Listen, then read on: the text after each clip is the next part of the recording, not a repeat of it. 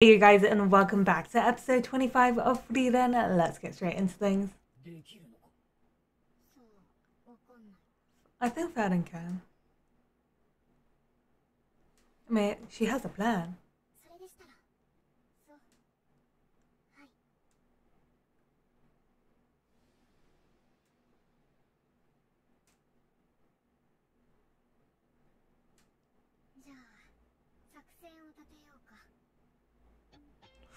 Ooh, that was interesting. It was weird how I mean last week when Venom was like, oh, I could kill Miss Frieren.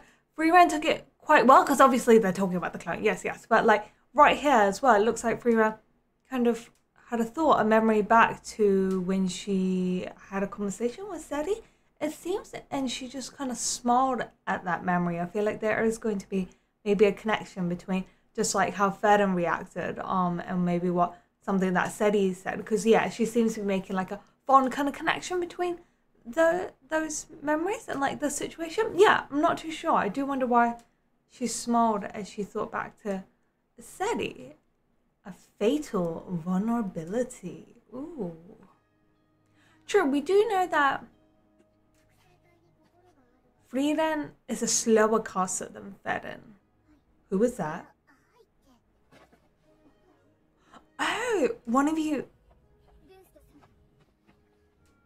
made it this far.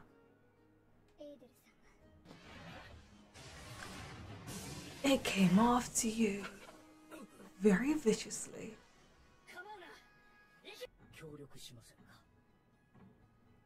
He's gone up against Replica, so this information will be quite handy. Merely imitate the functions of the mind without actually having one.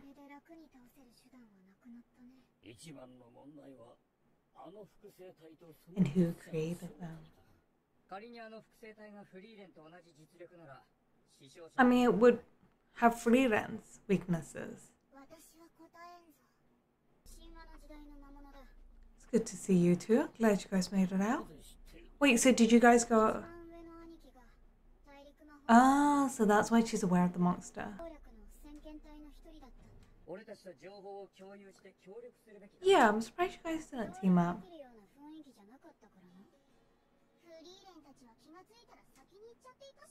Aww. Yeah, fair. After our fight. Personal grudges. Sorry, old man. An apology within an insult. Oh, so that's where it placed the strongest replica of Frieren right in front of its gates. Wait, so couldn't we distract the Frieren? Oh, but okay, never mind. Of course, it's got a sealing spell. Of course you did it, Frieren. God damn it. God damn your replica.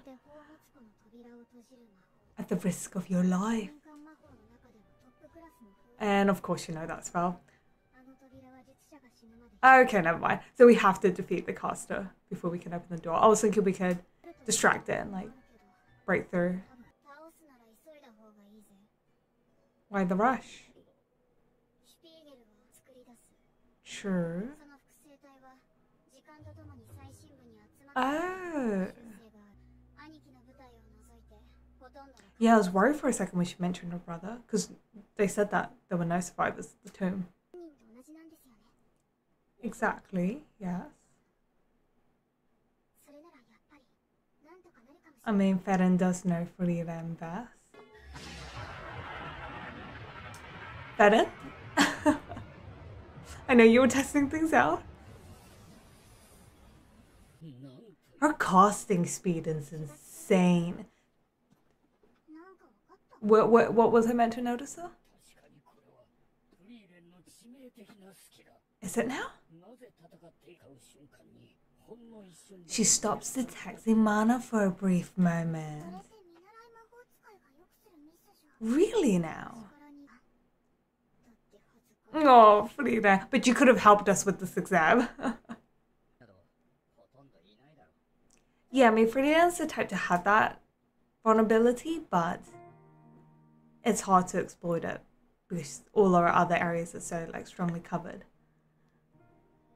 But this time they do have a lot of members, so her not being able to detect. How did you guys end up like this again? But yeah, they might be able to with their sheer numbers. Yeah, you're surprisingly really enjoying then coming up with a way to defeat your replica. Today is an off day for your face is blue. How much did you drink to the point that it's blue and there's a bloody humongous monster? Who drinks in the dungeons? Heiter? Oh, this lad. Right. So you do admit you are the dungeon boss. Frieren has missed the like human interactions, the relationships. Are we doing this? What's the plan?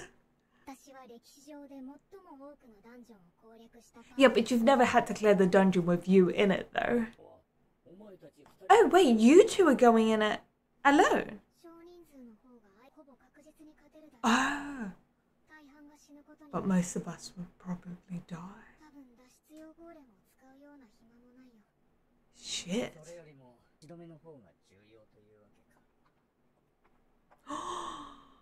They're all hair. Oh no. That does make sense. It's better than having a like it all become too chaotic that they can't deal with it.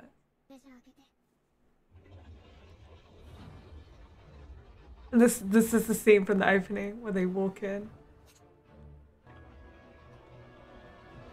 You guys got this?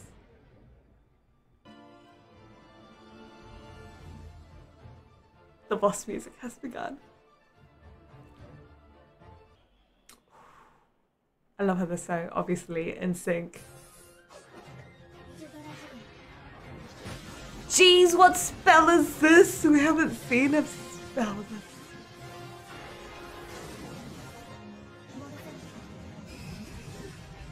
Cool, we don't dodge, we obliterate.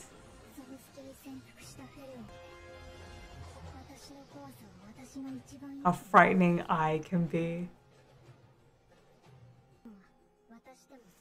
Them two in the background, I can't. Yeah, I feel like you're gonna have to. Reflexively, okay.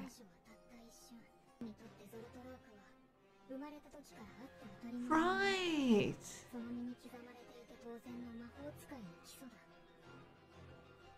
Like, in short, Theden's grown up with this spell. It's like a common spell for her, whereas for Frieren, it's a new spell she's picked up on, so she has to kind of think about how to use it. And we know that Theden already is a quick caster.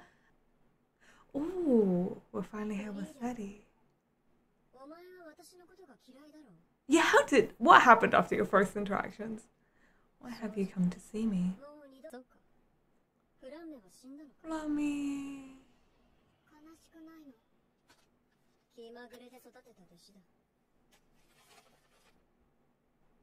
I can see how you perceive humans in your relations.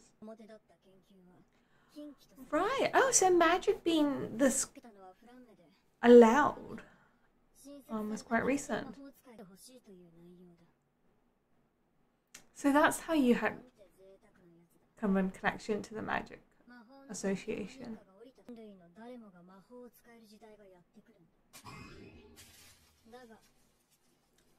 Okay. You didn't sound too happy, but I can't comply with this final request. You don't want that. Okay. I mean, I'm not surprised. Sadie does have that kind of elitism. It looks like Lemmy knew you quite well. They're both elves, but they perceive things very differently, don't they? It's fascinating. To create a field of flowers. That's a beautiful spell. It provides something else. It's not offensive, it's not defensive, but it's kind of something for the heart.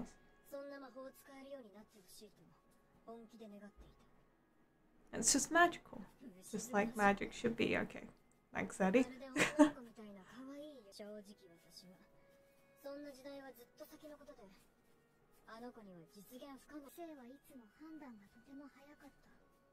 Little Flammy is so cute. Yeah, I guess because our time spans are shorter.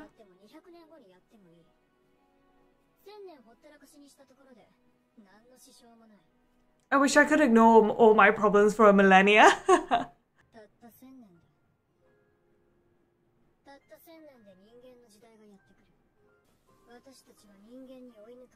The humans will overtake us. Interesting, this is the scene that she remembers.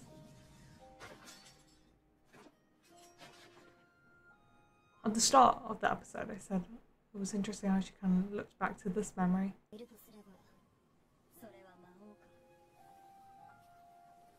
Or me? Or a human or a human mage! Okay, now I get why she looked back at this memory. So that's why Frieren was looking forward to this. Okay, this was a good cut.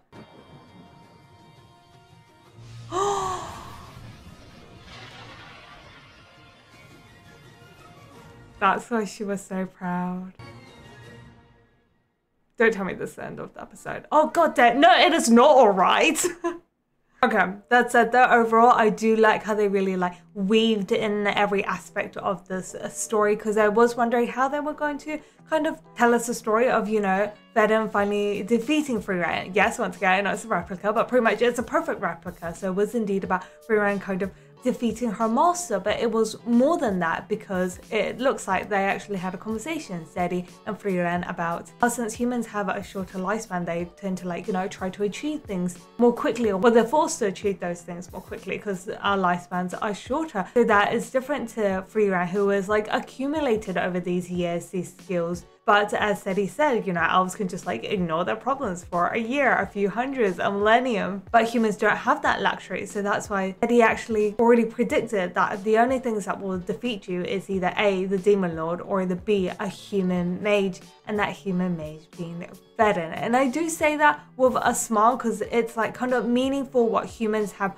achieved. I think that was the main kind of purpose of why we also saw like Frieren enjoying all of them kind of like put their heads together to come up with a plan in defeating her, because that's what she used to do with like Haita, Eisen and Himmel. Well, not Haita, because he was drunk, wasted. I don't know if that's like a good way of dealing with your problems or like the worst way to deal with your problems. Haita just be like drunk in the middle of that mess, like absolutely hungover. Because yeah, we can see within another kind of short scene during this episode, Frieren looking fondly at Himmel, you know, defeating what looked like to be a demon on their own. Like they have been able to achieve that. Humans have been able to achieve that power and develop to this extent on their own. And that's why she was happy with this whole situation. That's why she was proud to see that Frieren is indeed that human mage that is able to defeat her. So yeah, overall, I really like how they went about this episode. Yeah, I guess now with Frieren, the dungeon boss defeated, we have to now go defeat the actual like dungeon boss, but they said that it doesn't really have any threat to itself except for like its replicating abilities. And I guess that concludes the second test. So yeah, I guess with that, make sure you guys are awesome, and I'll definitely catch you guys next week.